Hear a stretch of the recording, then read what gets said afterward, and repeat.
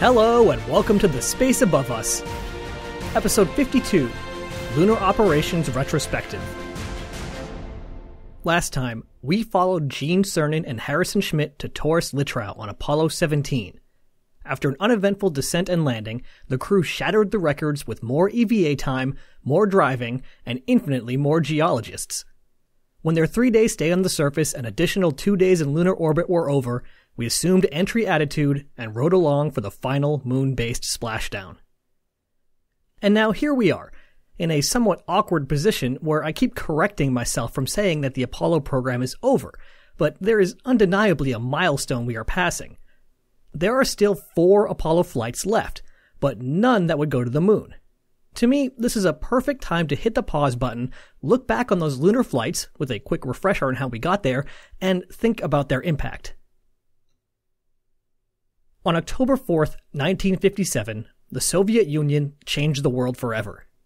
It was on that day that a small metal sphere named Sputnik was lofted into the heavens atop a modified ballistic missile, becoming the world's first artificial satellite, an artificial moon. If that sounds familiar, it's because it's literally the first few sentences of this entire podcast.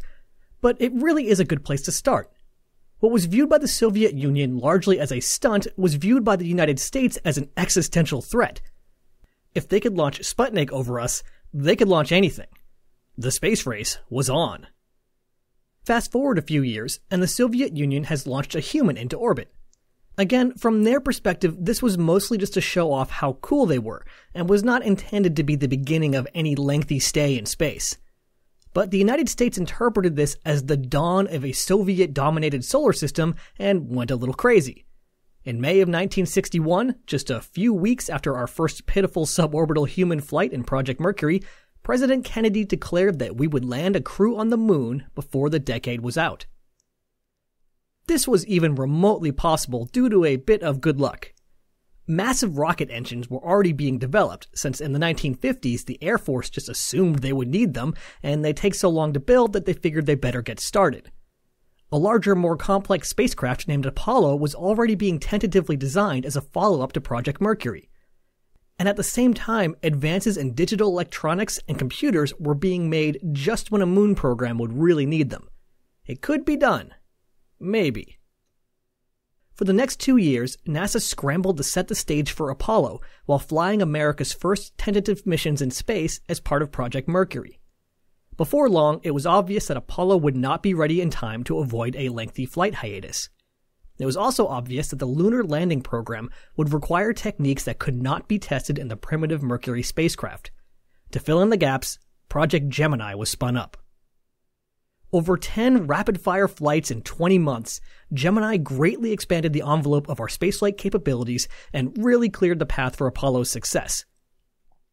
NASA wrapped up Project Gemini and was about to go roaring into Apollo when tragedy struck. A test that was considered safe and routine soon became anything but.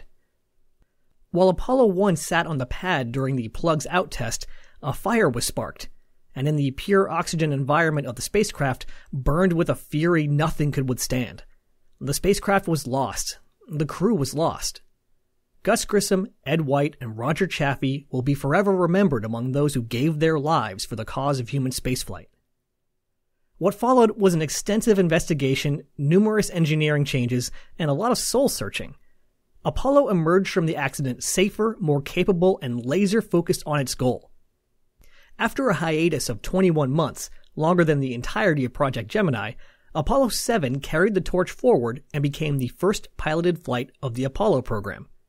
Wally Schirra, Don Isley, and Walt Cunningham flew this 10-day shakedown of the Block 2 command and service module and confirmed that the spacecraft was ready to fly. Well, 2 out of 3 spacecraft. The lunar module, the vehicle that would actually descend to the surface, was not quite ready. So NASA pivoted and turned a liability into an asset. Rather than wait several months for the first LEM to be ready for a test flight in low Earth orbit, NASA looked further. What was to stop the next flight from going all the way to the moon? Not to land, but to orbit. Okay, there was plenty to stop it. The required Saturn V rocket had only flown twice before and had barely made it into orbit on one of those flights. There had only been one other piloted flight of the command and service module. nobody had been that far from home in case of an emergency before. There were plenty of reasons not to go. But, well, if we're gonna be doing this for realsies in a few months, why be scared now? What resulted was a trailblazing mission that I think marks a new epic of humanity, Apollo 8. It also happens to be my favorite mission, along with all my other favorite missions. Frank Borman, Jim Lovell, and Bill Anders left the Earth behind, flew around the moon 10 times, and returned to tell the tale. The flight gathered valuable engineering data, validated the Apollo hardware in the lunar environment, and reinvigorated the space program and the nation. Next up, Apollo 9, a flight that is often overlooked despite its complexity and importance. A shakedown flight of the full Apollo stack of command, service, and lunar modules, it saw the only time the lunar module would fly free with humans aboard in low Earth orbit. CSM Gumdrop and LEM Spider tested all of the hardware and confirmed that the LEM could do the job.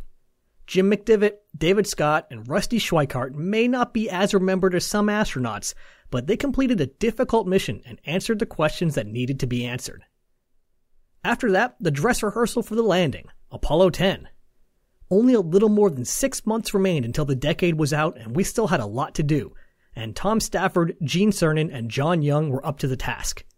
And yes, I know, technically the decade wasn't out until the end of 1970, but I think if NASA tried to pull technically, the world would have rightfully called shenanigans on them. Anyway, in May of 1969, the full Apollo stack flew again, and this time to the moon. CSM Charlie Brown and Lunar Module Snoopy separated in lunar orbit as Snoopy performed all actions required for a landing, except for the landing. After doing a few dramatic barrel rolls due to an incorrect attitude setting, the crew returned safely home. Then, in July 1969, perhaps the most famous spaceflight in history, Apollo 11, the first time humans landed on the moon. What was, of course, a momentous achievement seems in retrospect simple and almost bare bones compared to the later missions. Mike Collins stayed in orbit while Neil Armstrong and Buzz Aldrin landed in the middle of nowhere, hopped outside for about 2 hours, and got home as soon as possible. Apollo 11's role was to achieve Kennedy's goal, but also really to serve as a technology demonstrator. For the first time, the entire system had been used and had performed basically as expected. While often thought of as the end, it was really just the beginning of lunar operations. Just a few short months later, Apollo 12 upped the ante. Commander Pete Conrad and LMP Alan Bean put their LEM down within spitting distance of the uncrewed probe Surveyor 3, as Dick Gordon held down the fort in orbit. They proved the LEM could be piloted with precision, deployed some upgraded science experiments, did 2 surface EVAs instead of 1, and brought home some pieces of Surveyor 3 to study. 5 months later, one of the few flights that can give Apollo 11 a run for its money when it comes to notoriety, Apollo 13. The flight of Jim Lovell, Fred Hayes, and Jack Swigert is widely known for being a successful failure. 200,000 miles away from the Earth, a spark in an oxygen tank in the service module triggered a series of reactions that resulted in a crippled spaceship and a crew in peril. The next few days were the stuff of spaceflight legend as the crew and mission control improvised and endured a long, dark, and cold flight. The crew was returned safely, and the program lived on. After an 8-month hiatus to ensure that the cause of the accident was well understood and repaired, Apollo 14 launched. Commanded by Mercury 7 astronaut Alan Shepard, his presence alone would make the flight pretty noteworthy, especially since he had been grounded on medical reasons for nearly a decade. But the flight itself made sure that it would be plenty memorable no matter who commanded it. Docking issues, landing radar problems, and a floating ball of solder sending erroneous computer commands all did their best to thwart the landing. But Alan Shepard and Ed Mitchell became the 3rd crew to land on the moon, and Stu Roosa became the 4th person to orbit the moon on his own. They performed the longest traverse to date, but became disoriented and missed their destination by just a few hundred feet. The mission was a success, but brushed up against the limitations of foot-bound astronauts. Those limitations changed on the next flight, Apollo 15. Apollo 15 kicked off the J missions, which brought upgraded hardware and a sharper focus than ever on science. CMP Al Worden became a one-man science platform during his lonely stay in lunar orbit, collecting a wealth of data. Meanwhile, David Scott and Jim Irwin descended to Hadley Apennine for 3 days on the surface. Employing the new Lunar rover, a specialized electric car, the crew shattered all previous distance records and collected more data and samples than any previous crew. The flight was marred by controversy due to the crew selling postage covers carried on the flight, but as those memories fade, it is more and more remembered as the nearly perfect flight that it was. Apollo 16 was next. John Young, Charlie Duke, and Ken Mattingly knew the end was in sight and were determined to squeeze all they could from their mission. But due to a gimbal problem in the service module's rocket engine, the landing was nearly called off while in lunar orbit. Tense hours followed as schematics were studied, telemetry dissected, and landing trajectories updated. After getting the green light, John Young set lunar module Orion down only 6 hours later than planned. The crew became the first to explore the lunar highlands, probing the volcanic history of the moon.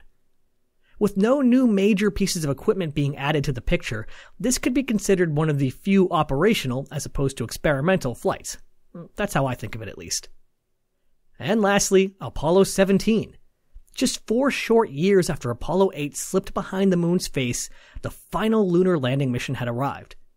Ron Evans gathered invaluable data in orbit, while Gene Cernan and Harrison Schmitt descended to Taurus Littrow.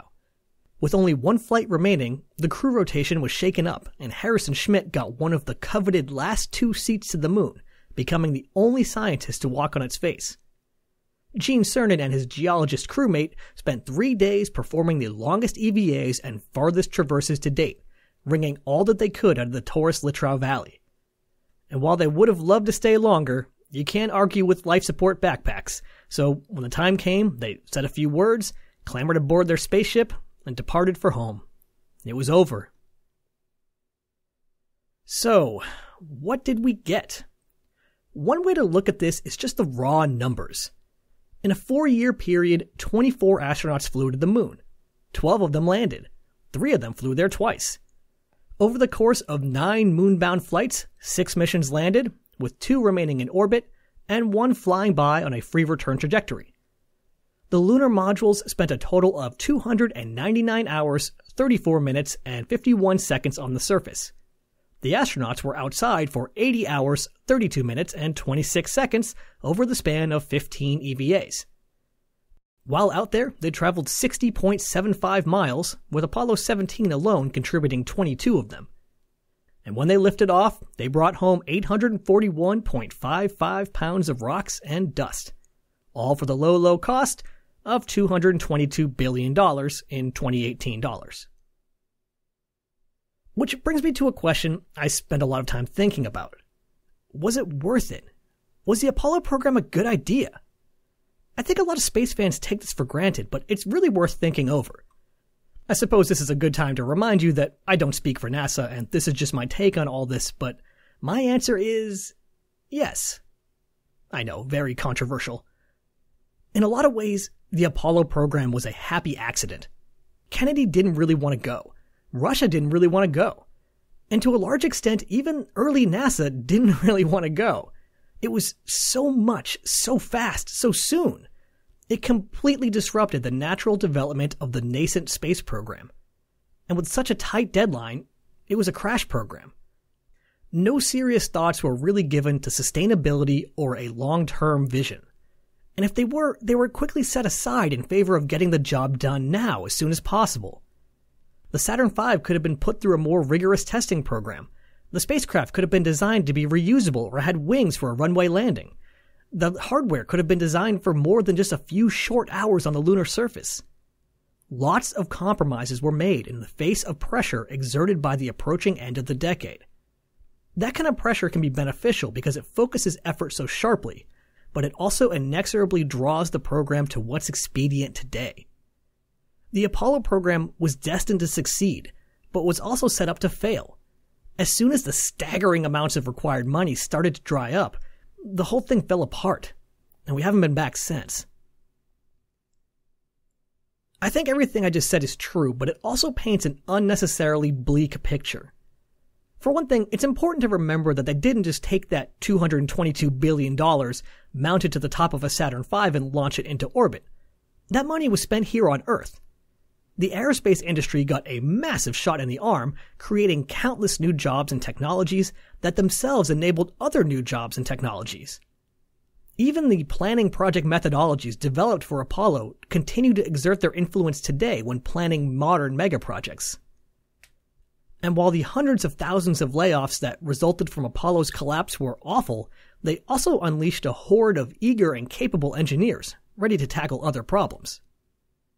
But the Apollo program also did more than just invigorate the aerospace industry, bring back 841 pounds of rocks, develop new technologies, and serve as a giant jobs program. It inspired a generation. How many people are scientists and engineers today because of the Apollo program? Even those who didn't experience it for themselves were impacted.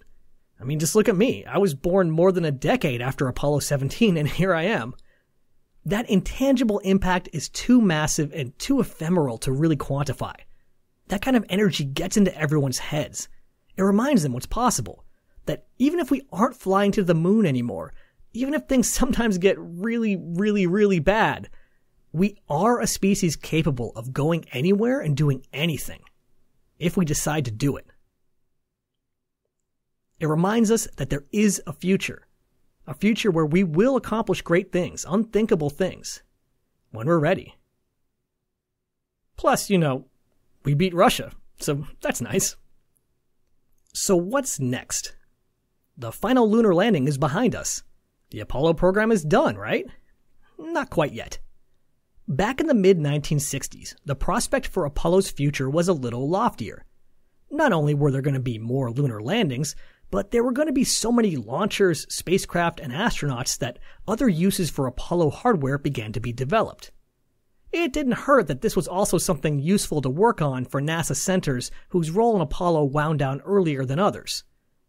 The result was Apollo Applications, a program to use Apollo hardware for tasks other than the lunar landing missions. There was some pretty heady stuff in there, including extended duration lunar bases, space telescopes, and even a human flyby of Venus. All programs like this eventually get whittled down a bit to match where the most interest is, where the most return on investment is, and where the funding is. So while we didn't get a flyby of Venus, we did get something pretty incredible. Skylab, a massive space station that played host to 3 crews of astronauts over the course of about a year. It resulted in a massive amount of data on everything from solar science to biology and microgravity to the logistics of operating such a long-duration space mission. And just when you thought Apollo was done, there was one last flight, the Apollo-Soyuz test project, the first international docking in space. So that's the immediate future for the space above us. Longtime listeners may recall that the original intent of this show was to only do 1 episode per mission. This was partially to try to say that all missions are interesting, so they should all get equal treatment, but also simple logistics. I allowed myself to indulge a little in the Apollo program, but we have 169 missions to get through, and believe it or not, we've only covered 30.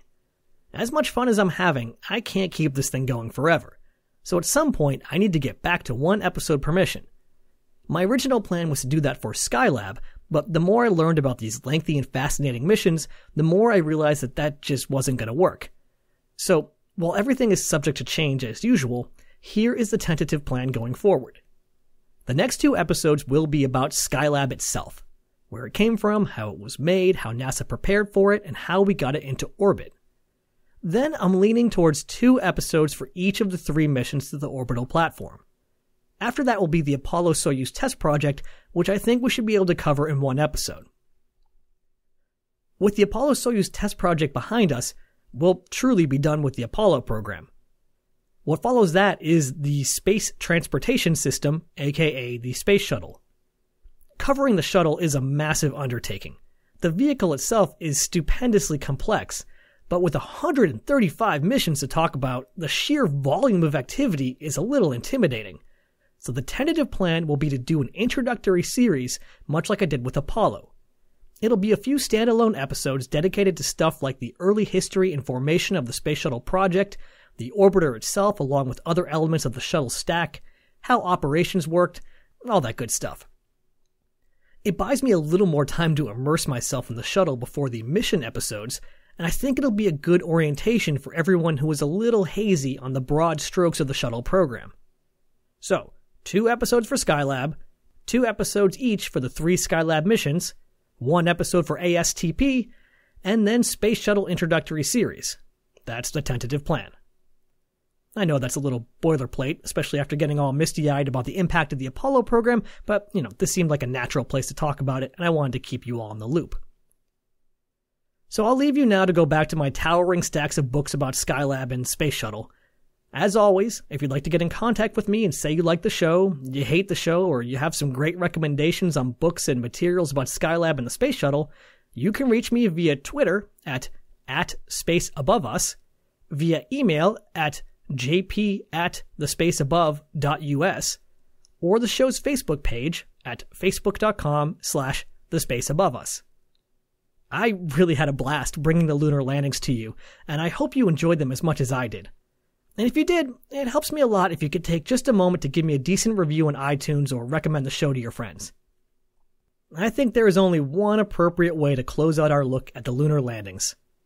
On September 12, 1962, President John F. Kennedy said, "We set sail on this new sea because there is new knowledge to be gained and new rights to be won, and they must be won and used for the progress of all people.